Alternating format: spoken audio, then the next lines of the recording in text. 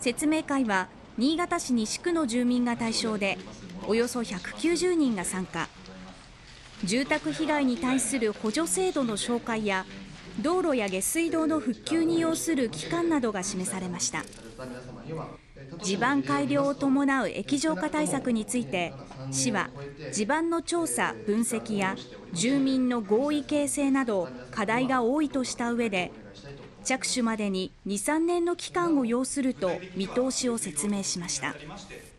市も頑張っていただかなきゃいけないんだけど、県国にもね、もうちょっと目を向けていただきたいなというのが私なんか思ってますね。